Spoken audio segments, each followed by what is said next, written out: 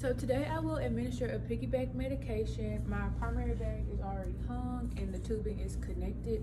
So the first thing you will do is check the MAR for the patient's name, the date, the route, the medication, allergies, and the date of the dosaging. After you've done that, you will then check for antibiotic compatibility, and 3 ways you can do that is to check a compatibility chart, call the pharmacist, or check a reputable site.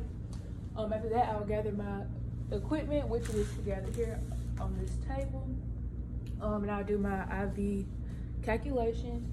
The medication I have was Ansef for 125 milliliters over an hour, and I've done the medication, so my drop factor will be 21 drops per minute. So I now have my tubing open. Maintaining sterility, I will attach the tubing to the bag.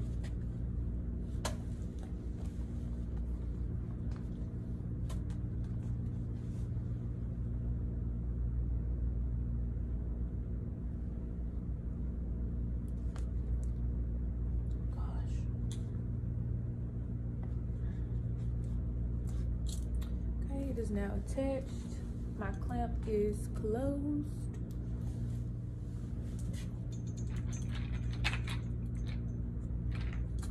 Okay, now that this is purged,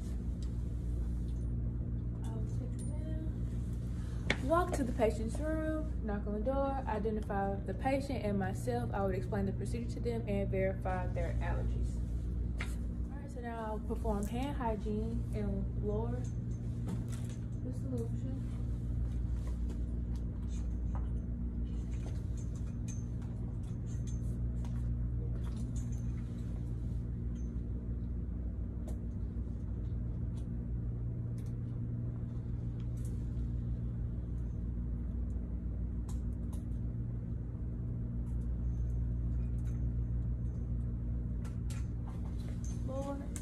I'll take my alcohol pad.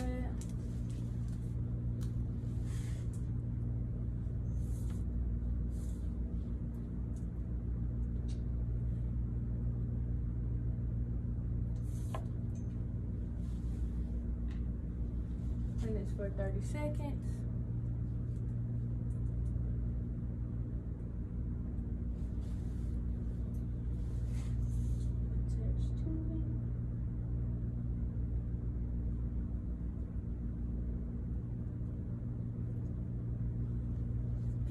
And my tubing is attached.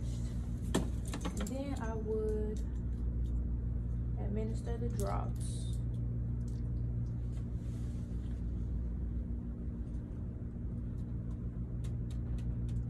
And then just drop it. So after I've administered the medication, I would then hang my solution back to its primary setting, close the clamp, and discontinue the administration, and I will dispose of my equipment appropriately and wash my hands.